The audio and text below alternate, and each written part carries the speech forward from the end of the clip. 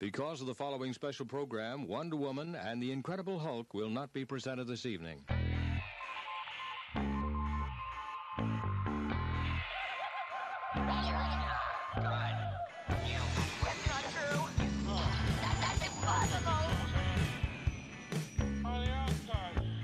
It's time to get all your Star Wars news in a single file.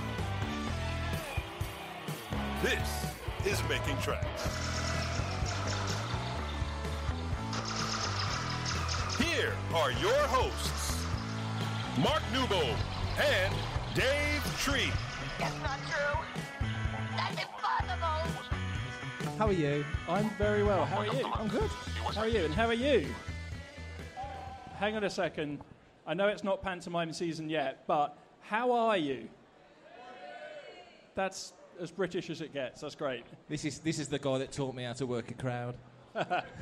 They're all going to get up and leave in a minute. So how's Tricks? Are you enjoying that? First, a very British question. Yes. Are you enjoying the muggy weather? The muggy weather, no, I hate it. Let's get back to the freezing cold. Yeah. Much prefer that. Yeah. More Hoth than Tatooine. Absolutely. So you edited The Insider for, was it about 10 years? 10 long years, yes, 10 long years. Where was Star Wars when you took over the magazine, in terms of where in the timeline of what was going on? So what was going on, we had just had Revenge of the Sith, so which, as everyone knows, back then was the last Star Wars movie, or so we were told, and then, of course, things change. And then we were gearing up for the Clone Wars, so... Are there any Clone Wars fans here? Good. Yeah, enthusiastic crowd. Yeah, that's good. So it was the era of the Clone Wars. Star Wars on TV. I remember vividly George Lucas saying, there's no future of Star Wars in cinema, the future is on TV. And I guess he was half right. It's funny, I used to run a website called Lightsaber back in the day. I went to interview you on Lightsaber back in the day. I remember. And all the interviews that I did, sort of 2006, 7, 8, every question, are you looking forward to being in the Star Wars TV show? What character do you think you'll play in the Star Wars TV show? You kind of forget how prevalent it was back then. Yeah, absolutely. It was, I remember seeing posters and adverts saying Star Wars coming to TVs in 2009. I think it was Star Wars Underworld, and of course that time's gone and it never happened.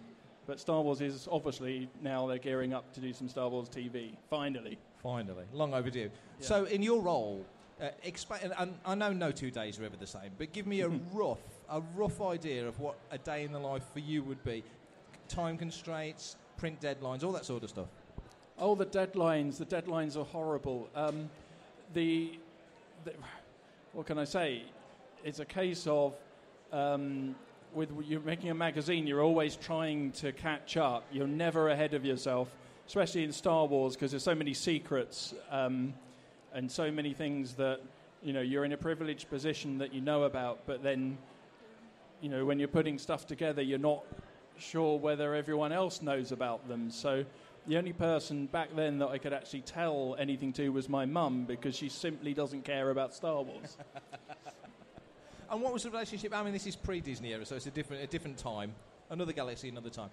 When you were dealing with Lucasfilm, for example, that you get the information. You're a print magazine, so there's different things there, different things in play, time scales. How did that work then? I know things changed as things moved on, but how did things work then? What would generally happen is that when we put the magazine to press and send it to print, the day after that there would be a massive Star Wars announcement that we didn't know about.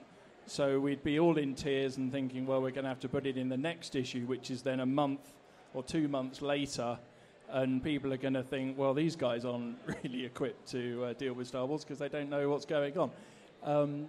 That does happen, but generally we were sort of quite on the ball. We had a quite good relationship with the Star Wars sort of PR team. They sort of tipped us off as to what was happening. I remember Dave Filoni from the Clone Wars saying, telling me the sort of the fate of Ahsoka at the end of the Clone Wars, and it was absolutely gripping because his telling of it down the phone line all the way from San Francisco was just as good as the animated show. His enthusiasm and he kept saying, "Are you sure you want to know this?" And I said, "Well, I have to. It's my job." So, it's one of those things. There was a lot going on in Star Wars back in 2008, obviously, but that ramped up significantly. Once we got to the Disney era and then beyond with what's certainly now, how does that juggle work in terms of, you've just said it, you want to be as on the pulse as you possibly can be. You're going to print on a Wednesday and then Lucasfilm puts a press release out on a Thursday. How do you manage those two things? And also, as an addition to that question, was there ever the temptation for Insider to have a supplemental website that could be on the pulse, or was that always going to be left to StarWars.com? Well, having a website is tricky because obviously you're hiring more people, and frankly, I'm not sure we could do as good a job as Fanthatrax in the website department. There we are. Thank you. You owe me one. But, sorry, what was the first part of the question? I can't remember now. Okay, well, it was a good question. How do you stay on top of it? How do you stay on top of those breaking news stories? Oh, you don't. There's no way you can stay on top of them. You just beg for print dates to be put back. Everything is down the line. It's a series of last-minute escapes and last-minute, if it's printing on the Wednesday, can it print on the Wednesday evening? Could it possibly print on the Thursday morning? I was going to say, is there ever any wriggle room? No, there isn't. And also, if you do that, it does make the best magazine you can possibly do. Because if you finish the magazine and put it to print really early, this is my excuse anyway, if you do it really early, you're not going to get those last-minute bits of information that you would get nearer to the release date of the film. Because the attitude we always take with the magazine is the film does come first. There's be nothing worse than us spoiling something from the movie and, you guys all going to see the movie and going, oh, well, I know that was going to happen because it was in Star Wars Insider. It's the equivalent of someone telling a really funny joke and somebody comes in at the last minute and yells the punchline before the teller gets a chance to finish the joke. It's not very fair at all. Hello. Pitch invasion. Sorry, hello, you're right. You're right. Okay. Did that ever happen? Did anything ever sneak through that shouldn't? Yeah, I can't tell you what, though. No, anything sneak through that shouldn't? Yes, I think at one point on the Clone Wars, there was a costume change for Ahsoka. Yeah.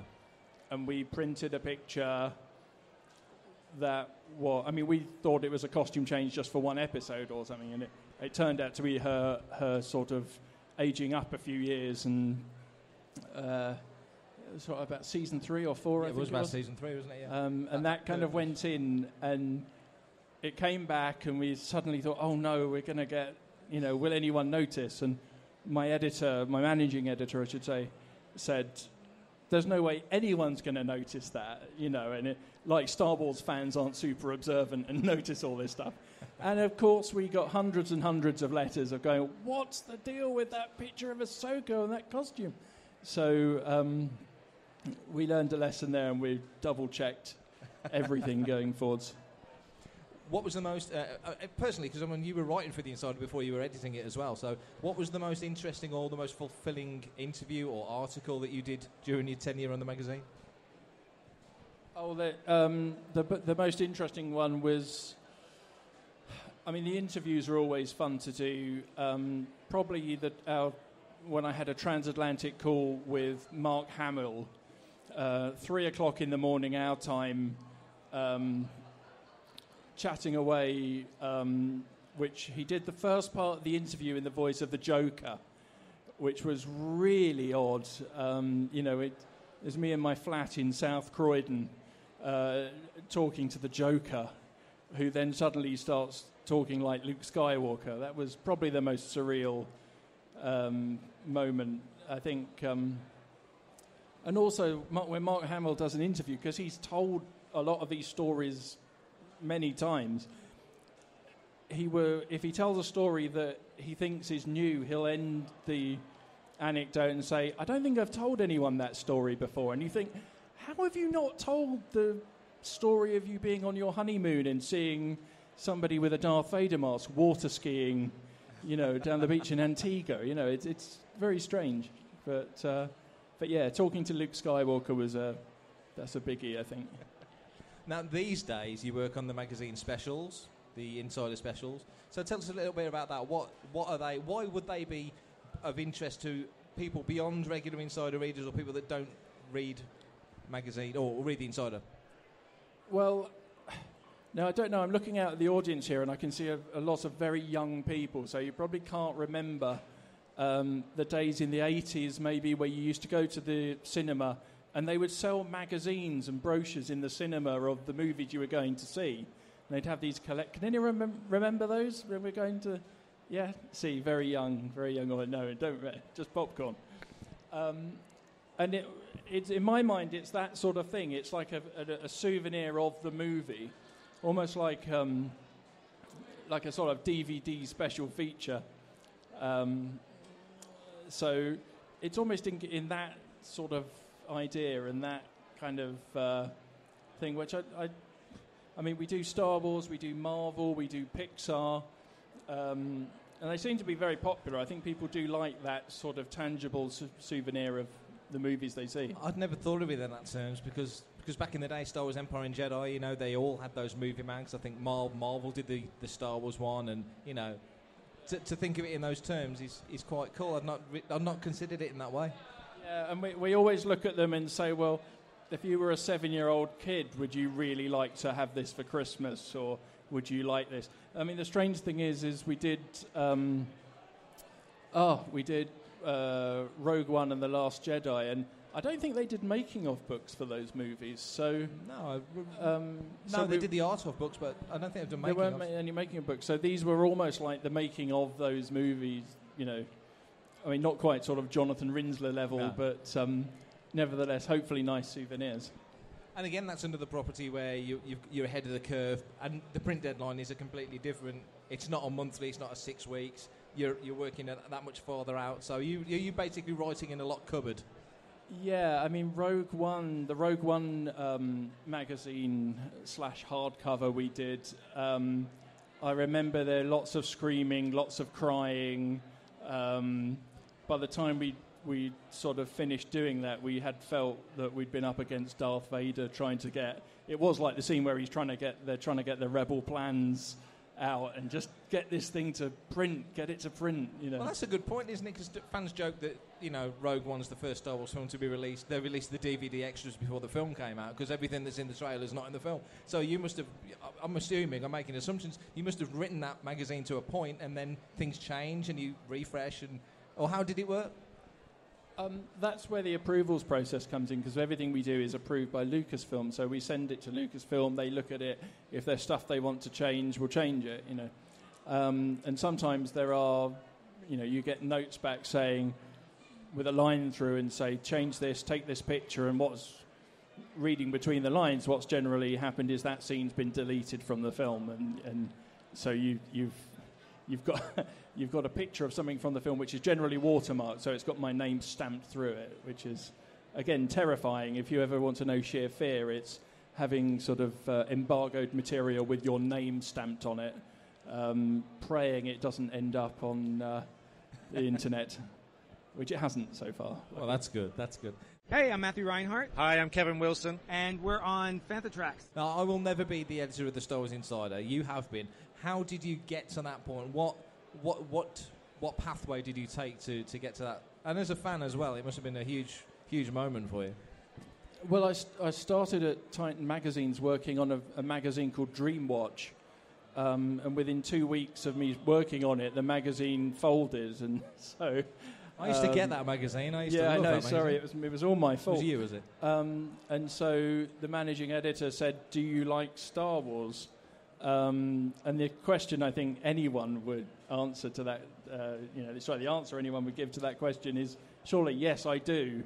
Yes, I do. And if there's a job on the Star Wars magazine, I'll take it. So I took it, and sort of the rest is history. But I ended up doing Indiana Jones magazine as well for a while. Which I remember that. You remember that? Oh, yeah, I remember that. One person remembers it. That's really good. All 5 issues. It was wonderful. So these days, as well as doing the Star Wars specials, what other work are you doing for Titan? Well, there's the Marvel specials, all the Marvel movies. We're working on some top secret projects at the moment, which you can probably guess what they are. We're doing Pixar, so we're doing the likes of Frozen 2. We've just done Toy Story 4, and we're aiming those at a slightly older audience, because now this makes me feel very old, but the first Toy Story is kind of about 25 years old now, isn't 95, it? 95. So we're kind of aiming it for a slightly older audience, people that have kind of followed those since they were little. And that's interesting, because you always assume you see different magazine publishers do the kids' Toy Story magazines, but there's such a huge process, a production process, in making them come to fruition. It's cool that you are pitching that at an older audience. Yeah, and I think there's so much interesting stuff in that, like Easter eggs, in the Pixar movies. Everyone's kind of spots little in-jokes and things, which I think kids aren't necessarily interested in. They just like, the action between, the characters and the adventures and things. But to have a nice list of all those Easter eggs, I think is quite good fun. I think when we were kids, I don't know, kids read differently these days, but like you say, we got the same magazines that all the grown-ups got as youngsters. So as kids, we were that first generation that would not just know who the director was, but John Dykstra, all different names would come to you as kids, and I think that's probably carried on throughout the years with other movies, but never to any extent like Star Wars, quite like Star Wars. Well, the thing is as well, it's Star Wars. It's amazing the things that stick in your mind. I remember being really fascinated with what fatigues are, as in Bespin fatigues, and it's sort of looking up and saying, what are fatigues? What's a custodian? Stuff like that. Yeah. Star Wars taught me to read. Question, you've just made me think of something. Executor or executor? I know what the Lucasfilm policy on it is, but... Executor? Yeah. Yeah, because executor sounds like you're handing dealing you a with a will. will or something. Yeah. Executor is going to kill you. AT or AT-AT? Oh, it's AT-AT. No, it's AT-AT. It's AT-AT. Yeah, definitely all this AT-AT. pushback, I don't get it. I'll let you into a little secret, and I'm going to get this wrong. I'll let you into a little secret. George Lucas pronounces Bossk in a totally different way to the rest of the world, but he has to be right because he's George Lucas. I think he calls it Bossk. Why not? Why not? Absolutely. Absolutely. Well, look, should we do some? Let's do that.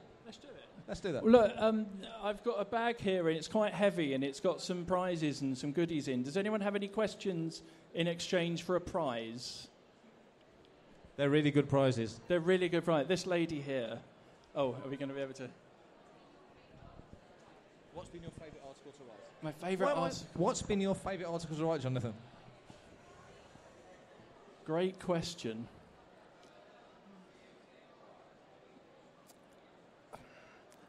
I mean, the Mark Hamill interview was really good fun to do. I liked... Oh, no, my favourite article to do was an interview with Stuart Freeborn. I knew you were going to say the guy who came up with Yoda, because I got to go to his house, and his wife, Kay, who is also a formidable makeup artist, she made me a lovely cup of tea, and they were just so lovely. It was like, yeah.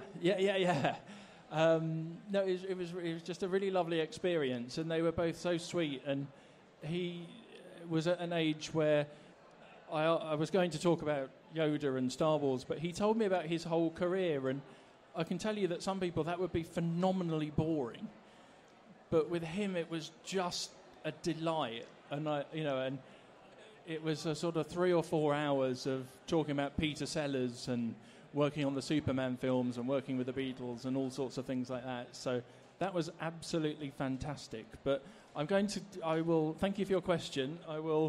Let's find a prize. Let me hold your mic. There you go. We've got two guys over here who've got questions as well. So sadly, health and safety prohibits us from just flinging them into the audience. I've got a helper here. He's on a wage, so thank you, sir. But you can give that to the lady on the second row there. So, thank you very much. Thank you. Right, let's go for this. We'll work our way round. We've got time, good. have we? Well, Sorry, we're good. Right, we've got all afternoon. This young lady here. This is going to be on Fantatrack. Don't worry, it's already on Amazon. So. Oh, okay. Is it? Okay. This is going to be on Fantatracks, and I'm not strictly meant to say, but... Oh, no, the microphone cut out then. Next question. Young fella here, Obi-Wan down at the front. Why don't...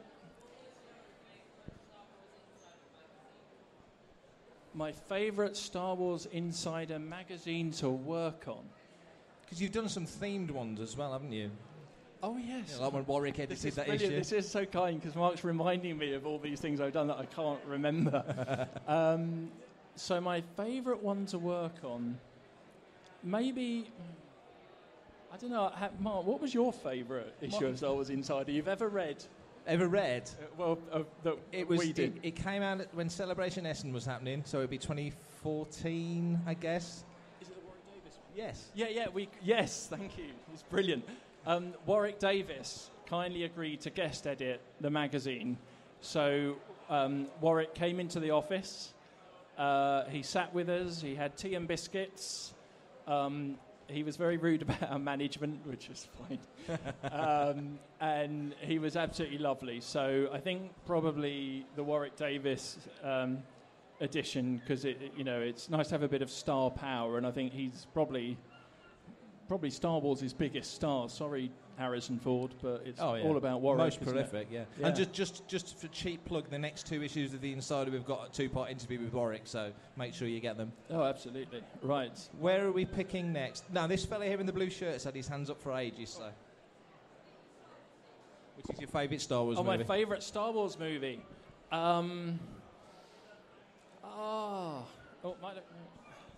My favourite Star Wars movie is... Battle Beyond the Stars? Star Crash. You see, the smart answer is probably The Empire Strikes Back, because I think most people would say, oh, you wouldn't. What's your favourite Star Wars movie? Revenge of the Sith. Good answer.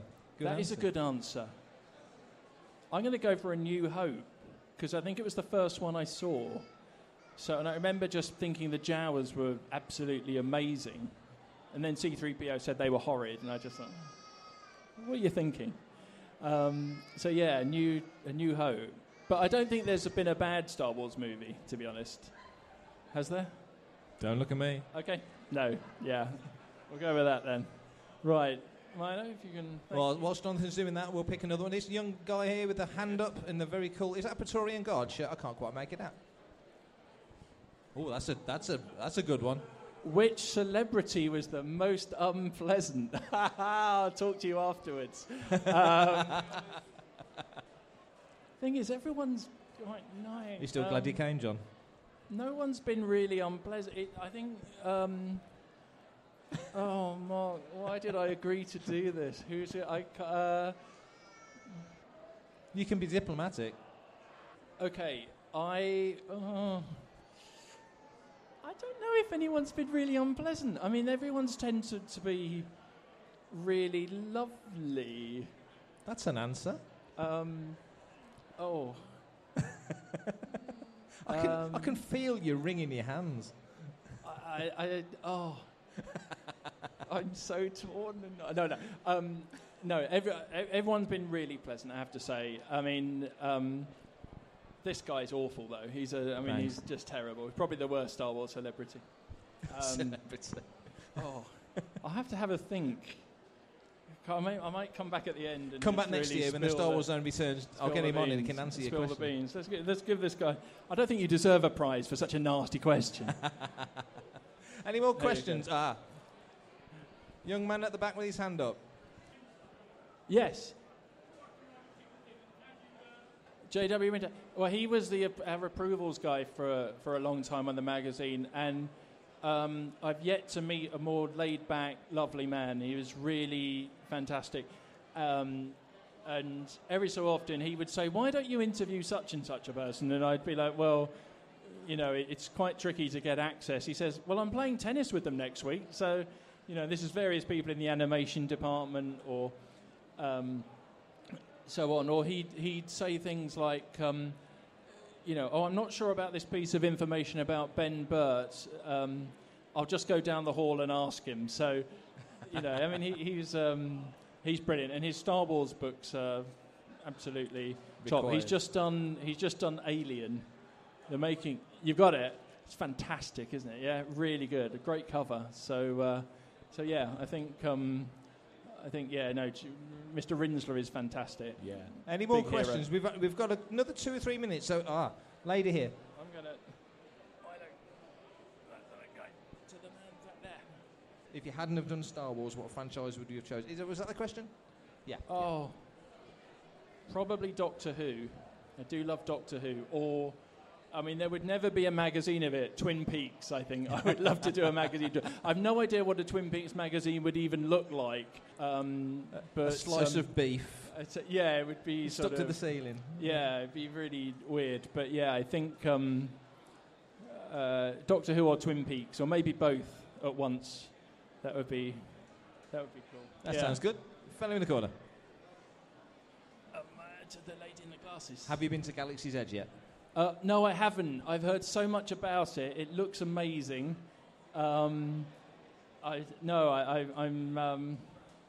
Yes, it's on the list. Me and my wife have got a recent addition to our family, so unfortunately the idea of going to Disney just yet is we're a few years off. But I think Galaxy's Edge will be around for a very, very long time. So, yeah. We've got time for one more question, and I am saying you again. You asked a good question before, so I've got faith in you. Is that man there? That's much better. That's a much better question from this man here. Who's my favourite character? Oh, he said, who's your least favourite character? No, he didn't. Oh, my favourite. Okay. My favourite character is... it's Luke Skywalker. He's the hero of Star Wars. Hello. I think Luke Skywalker is my favourite. If you look at what Mark Hamill does over the course of those movies, he goes from the whiny brat, all about the power converters and Toshi Station, to being, a powerful Jedi and a calm, measured performance. And Mark Hamill's great. Yeah, Luke Skywalker, definitely Luke Skywalker. That's brilliant. John, thanks for coming on stage. I hate to say this, I know that we've got time, but I've got, if anyone does have any more questions, I have got a couple more prizes. Go on. We've got time. Have we got time? We've got if time. Anyone Come does. On, keep going. Come on, more questions. There's more prizes. There's a hand at the back, but you might have to project.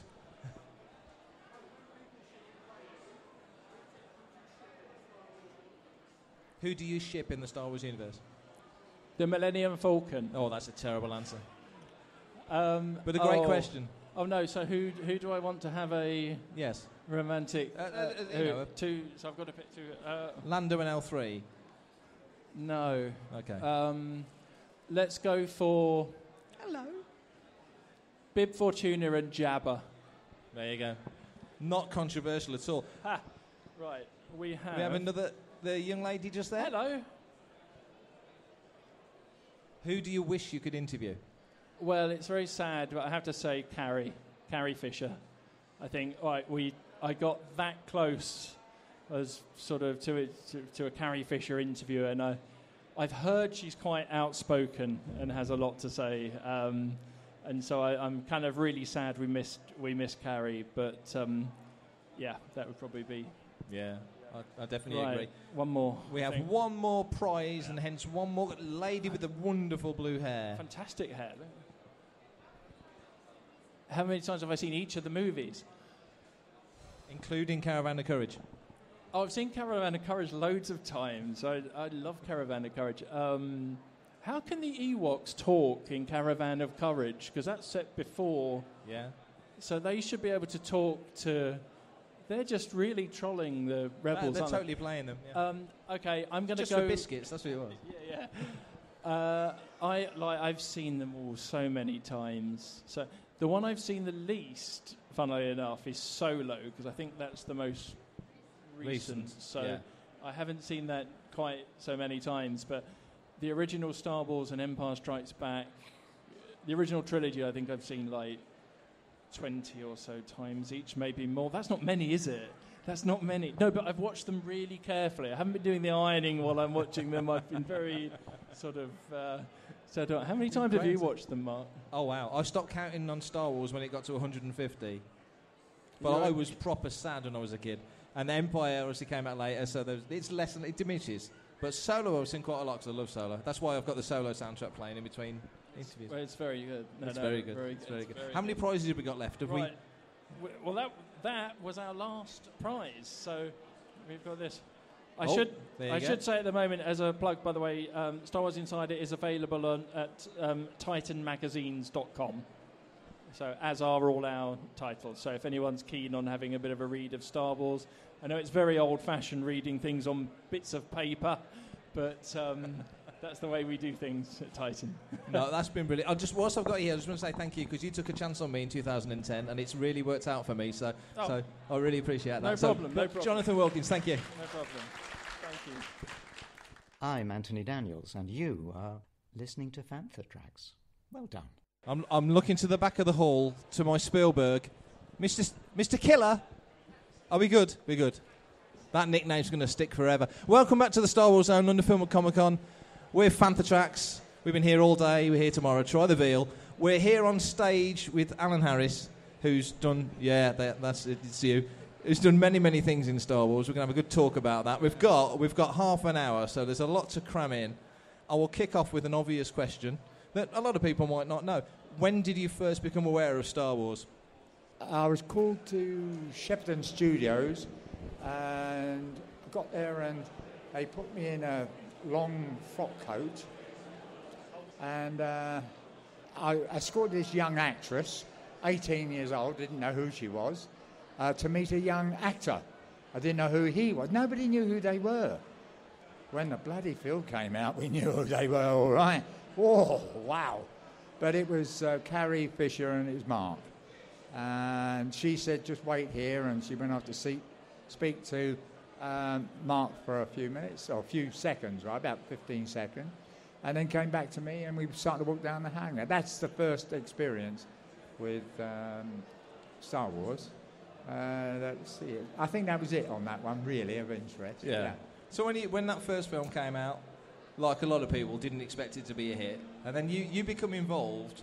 Did you foresee the explosion in interest and popularity? No, I didn't, and I think the unit were in the same boat because when I was there, I knew some of them, the camera crew and so on, and they were saying things like, "What am I doing on this kids' picture?"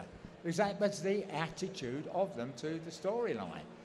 They didn't know at this stage, of course, what George was going to do when he got it off to back to California, because he was going to do all sorts of special effects, visuals with it, and they worked, transformed it all.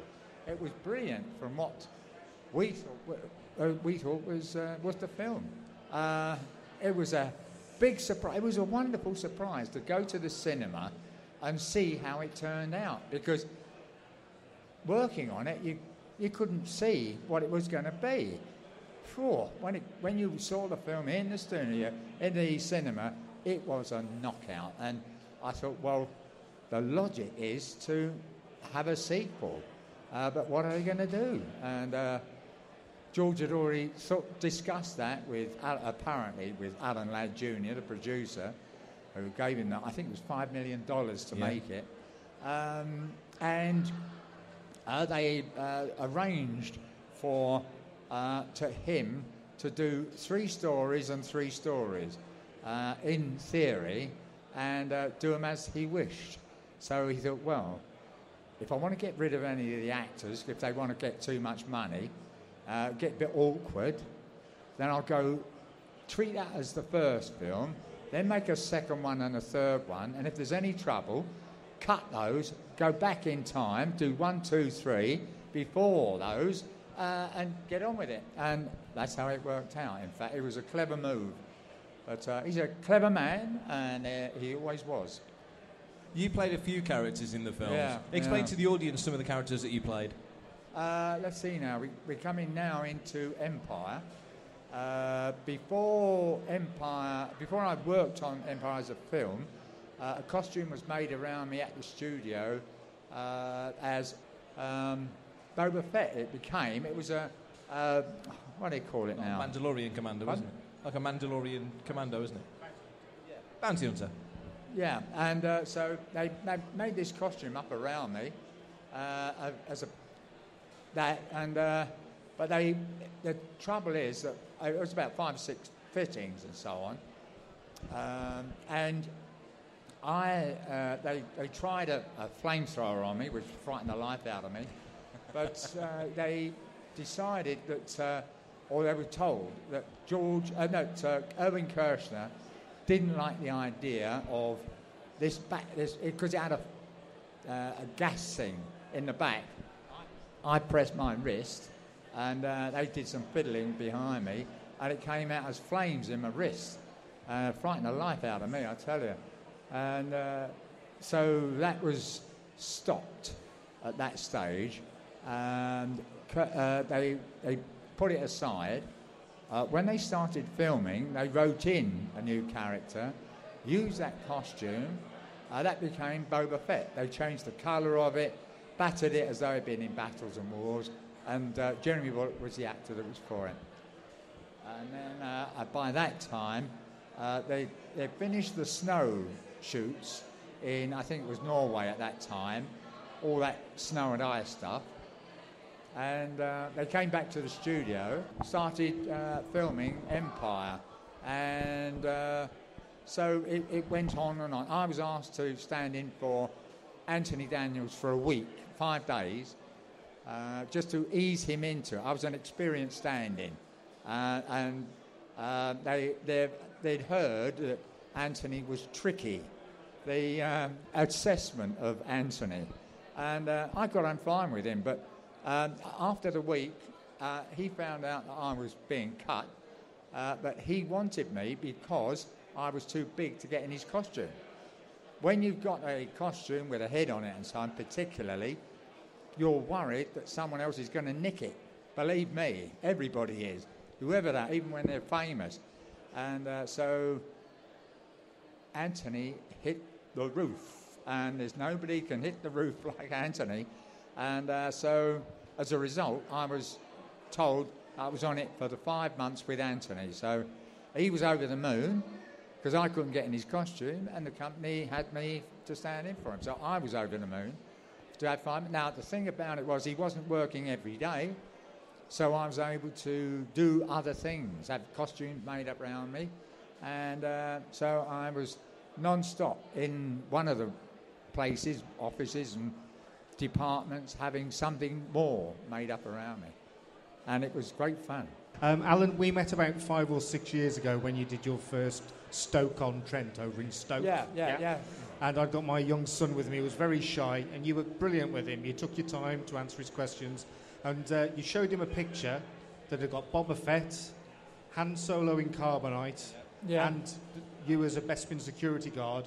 Yeah. So effectively, you were playing 3 parts in one picture. That's right, yeah. Because you were the body double for Harrison Ford for the carbonite, I believe, for the Frozen Block. I was, yes. I was like that. It was Erwin Kirshner told me to lay on the floor in the wardrobe department, which is a big area in front of the hangers where the costumes are hanging up.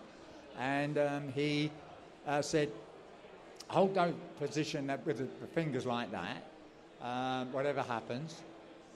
I thought, whatever happens? What's going to happen? I soon found out they put drinking straws up my nose so I could breathe, and they put plaster of Paris from my head down over my body, down to my feet. You lose all track of time in a thing like that, so I don't know quite how long it took. Anyway, got to have been 30 minutes to an hour, and the result of it was that that became the carbonate body, and after that, they later put Harrison in a chair. They got a small batch of plaster of Paris, put it on his face, doing, dying. And when that was dry, they took it off him, trimmed it, cut my face out, trimmed that, put his face on the carbonet. Practical filmmaking. It worked. People perhaps know you best as Bossk, the bounty hunter. Yeah. What was that costume like to wear? It was okay. It was no trouble at all. I went on the set without the feet on, with hands on, the head on, for the simple reason that I couldn't see. I looked out the nostrils, 2 quarter-inch holes in front of each eye. Now, sorry, my left hand's gone into cramp. If I'd tried to walk about with the head on, I would have. We were on a 10-foot rostrum, the set, so I would have fallen off the side and broken my neck or my back or something. So I used to go on the set with the feet off, hands and head, and they put them on me when I got on there. It was a doddle of a job. Doddle. It really was. Yeah, very, very much a much loved character. I think probably because he was so colourful. We had the yellow costume and the green reptilian face and hands and legs. Well, the arms looked as if they were a bit longer than your normal arms. They are, yeah. I don't know why they were that long. Yeah. I didn't make them, of course. No, of course not. There was the number 2 makeup girl or whatever she's called, whatever department she is. But, that was made up. I just put it on. That's all. Yeah. I didn't design or make it. How long did that take to film, that scene? Well, with rehearsals, it was probably a couple of hours. Yeah. Probably a couple of... Because they're pretty good, you know. I mean, Dave is, he knew his... Because you couldn't hear him anyway, because he's got the helmet on, he's doing his mumbling. The only one I could hear was Ken Colley, who was next to him, and I was looking down at him, and I was already curling my toes like that, my claws, and leaning over the set because I needed to see Ken Colley. And I said, when he said, I don't want that scum on my ship, that was my cue to stand upright and let the camera come up me and then go on to the other bounty hunters. So it was all suck it and see, try it and see how it works out. They were nice people. When you see Bossk's toes over the side of is that literally you scrunching your toes Me, up? I'm doing that with my toes all the time like that. I had to, when they weren't filming or doing anything important, then I would be looking down all the time, doing that curling of my toes to get it right, because otherwise you're no good not doing it right. It's got to be right. So that's what he wanted. That's what Kirsch. And you do your best for the Kirsch. He's the best director in the business at the time. Wonderful man. Lovely. Everybody wanted to help him. Believe me. He was great. It must have took you weeks to grow those nails. Yeah. Of course, he did a lot of scenes on Bespin as well, which was beautiful sets. Mm. What was it? Being on the sets? What was the workmanship like? The craftsmanship like? Because obviously we see, like you mentioned earlier, you see the finished film and there's all the other elements added. But what was it like to be on that set? It was okay. I mean, there was nothing dangerous. There was nothing. It was really just go on, do your thing, and get off. Yeah. We were all, well, apart from one idiot, but anyway, we all knew how to do what we were doing. I won't mention his name, but anyway, yes, so we had it easy, really. Don't keep laughing. He knows what I'm talking about. So sorry, I shouldn't have said that. I won't mention any names, believe me. I'm not a backstabber. I'd like to, but I'm not. I had a question, you just made me laugh and it's completely gone. So when Empire came out, obviously you had a lot in that. You had a lot invested in that, the different roles he played in that particular film. Yeah. What were your impressions of the final film with John Williams' music, the whole finish? It was brilliant. I mean, we didn't know. Nobody was involved in that stuff with Mark going down into the tunnel and that dark storyline that was written there. we never knew anything about that. And to see that dark story was something else. I was surprised that they went that far with the story. It was, you really did get it serious. It was serious storyline and filming and so on. And I respected Erwin Kershner, so much more after that. It was, you do anything for Erwin Kershner, believe me. He was wonderful. We were lucky. Did that surprise you, given it was a kids' film essentially? That they really did go dark, didn't they? They really did, and that was him. That was Erwin Kershner. He was, I'm not sure how long. It was either 18 months or I think it was either a year or 18 months in preparation, doing over the script and changing the story and cutting out what became Boba Fett, the character before, in order to have Boba Fett. I mean, there were so many changes were made, and I wasn't witness to any of them, I'm glad to say, but there was a whole line of stuff that was happening, and it all took time. But then once you got filming, then it speeded up, because David Tomlin, the first assistant on the film, was the most experienced first assistant in the world, and everybody wanted him to be on their films, all companies. And he finished up doing a Rambo film. I think he directed that one. So anyway, it was everybody was top notch. Not me, of course. I'm just a waster sort of thing. But anyway, everybody was very, very good. It's nice that you mentioned David Tomlin, because Ron Hone was on here yesterday, and Ron mentioned him as well. Yeah. Yeah, saying how he was on point. Nobody messed around. Everything was on time. He was a general, wasn't he? He was, and he appreciated. I used to point out things. Because I was an ex-stage manager in theatre. So my job with being stage manager, was looking for faults before they happen. You don't want it to happen, because if I'm on stage doing some soppy dialogue, I can't be off and get something corrected. So you've got to look for potential problems, and it was the same for David. I used to mention things, and he was appreciative of it. So obviously you did Empire, and then you've already mentioned the Han Solo body cast for Jedi.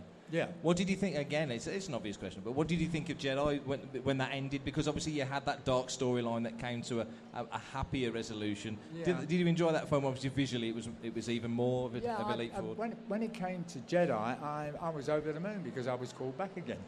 I was called in to stand in for Anthony. It was like 2 months' work to start with, and that was enough for me. The end of the winter. After that, the spring, then all sorts of films and TVs, they all start then. 2 months was essential. Bingo. So, I was over the moon. And it came at the right time of year? It did, yes. It came at the right time. And the funny thing is that they started it in January sometime, I think, at the end of January. And there was snow and ice, and I was sliding about on the roads I live in Basingstoke, so I had a long way to drive to Elstree, and so I nearly lost it on one railway bridge I drove over. Oh dear. Anyway, there we go. Dodgy weather is not what you want when you're going to a film studio at 7 o'clock in the morning, sort of thing. That's it. Blame the weather. So there's a bit of a gap, obviously, between Jedi and then Phantom Menace, which you were involved with. Explain what your involvement was with Phantom. There was many years, wasn't there? Many years. What happened is that Terence Stamp was cast, obviously, as Valorum, but he's standing for 30 years. A friend of mine, and he couldn't do it because he'd had a slight mental breakdown. He'd just done 2 television series on the trot. Bang, and then bang again. And they knock the living daylights out of you, because the hours you do are unbelievable. And so he said, look, I can't do it. And the company asked him who would he recommend to do it. He mentioned me because, first of all, he knew that I wouldn't nick his standing. Okay, I wouldn't steal it from him. It's his job, and that's it. I told Terence when I saw him.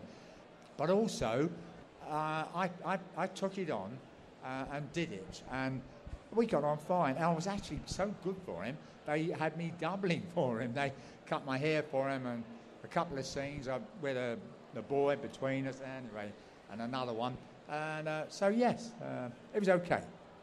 It was okay. And you were back on the Star Wars set after all those years. How different did it feel? Were there any familiar faces? Sorry? Were there any familiar faces from when you did it Oh, before? no. When you go back all those years later, nobody's the same. I mean, George was, of course, but nobody else was recognisable. They'd all moved on to up sort of thing, up in the ladder of power.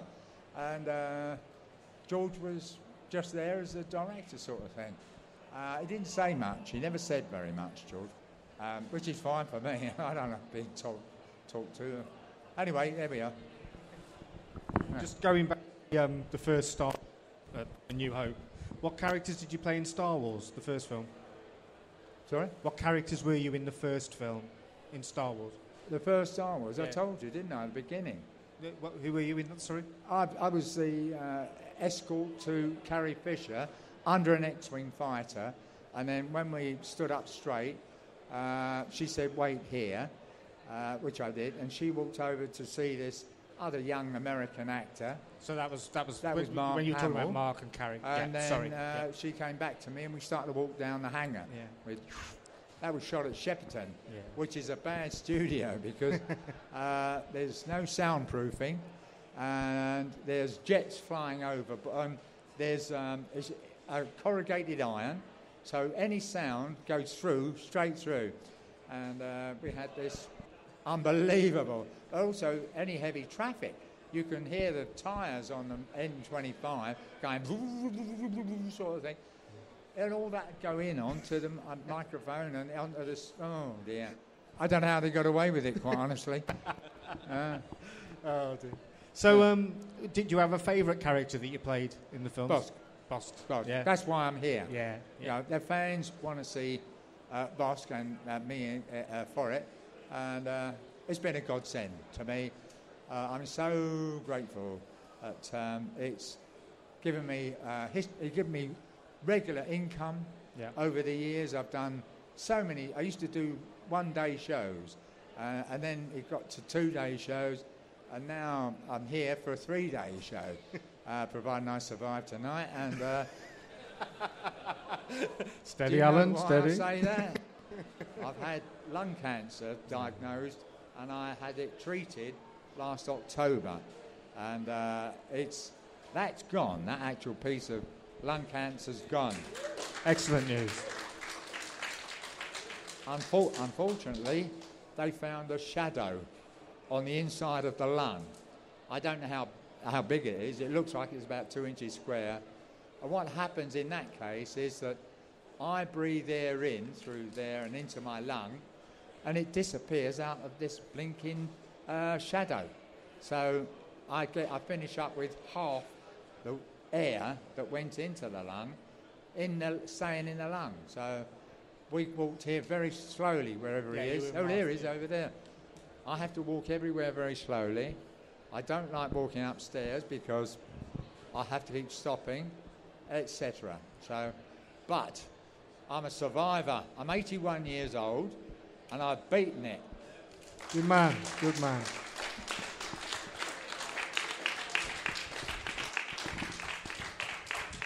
We're at the end of our talk, but I am going to open the floor to just one question. If anybody's got a question for Alan, it would be very cool if you put your hand up now. There you go. Go for it, sir. Hello, Alan. Hello. Again. Hello from Dublin. Where's the Guinness? We'll organise that for you.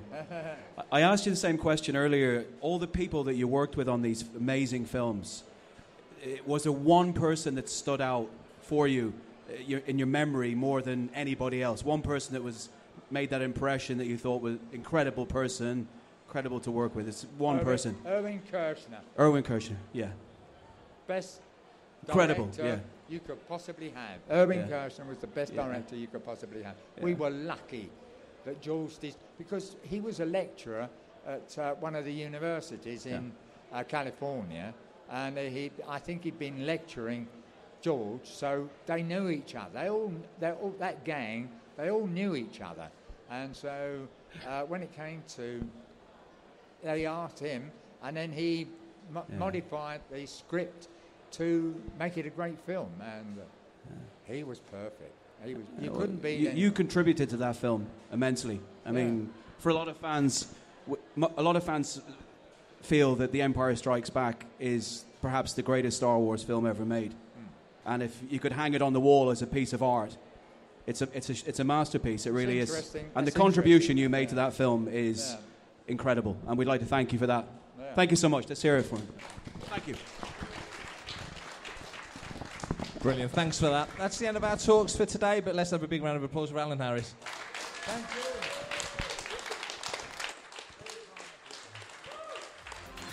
That's all for this special episode of Making Tracks. You can find us on Apple Podcasts, Google Podcasts, Stitcher, Android, Spotify, SoundCloud, TuneIn, iHeartRadio and Spreaker. If you want to find Fantha Tracks out there in the wild, you can find us on smart speakers such as Amazon, Alexa, Apple HomePod, Google Home and Sonos. We're also available in your car with Apple CarPlay and Android Auto, on gaming consoles and television. You can find us on Fantha Tracks TV, on YouTube or the Fantha Tracks app. And of course, you can drop onto the dedicated landing page for Fantha Tracks Radio on fanthatracks.com. We'll be back very soon, but for now, cheers guys.